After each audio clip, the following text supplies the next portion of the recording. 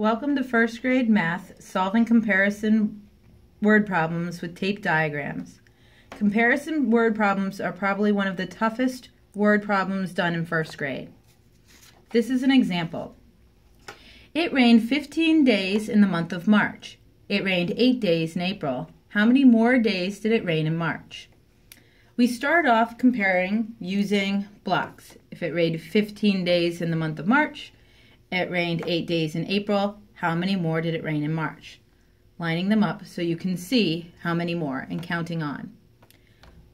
After blocks, we'll be drawing tape diagrams. These are the directions for our word problems with tape diagrams. Read the word problem, draw a tape diagram or a double tape diagram, and label. Today we're going to be doing a double, just like we did with the blocks. It rained 15 days in the month of March. So I'm going to draw 15 circles. 2, 3, 4, 5, 6, 7, 8, 9, 10, 11, 12, 13, 14, 15. Simple math drawings. And put it in my tape diagram. This is my 15 days for March. I'm going to label it. It rained 8 days in April. I'm going to do the same for April. Try and line up as best as I can. 1, 2, 3, 4, 5, 6, 7, 8. 8 days in April.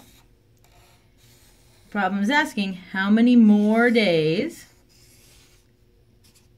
did it rain in April than March? So knowing that my total is going to be 15, I have 8 here for April. How many more do I need? To figure it out, I'm going to travel my line up so I can compare them. So if this is the 8, I'll need 1, 2, 3, 4, 5, 6, 7. 15 minus 8 equals 7. There are 7 more days in March. Let's do it one more time. Maria is 18 years old. Her brother Nick is 12 years old. How much older is Maria than her brother Nick? If I wanted to do it with a single tape diagram, it's the same basic concept. I would start with the first number. Maria is 18. 2, 3, 4, 5, 6, 7, 8, 9, 10, 11, 12, 13, 14, 15, 16, 17, 18. That's Maria. And I want to know how much older she is. Her brother Nick is 12.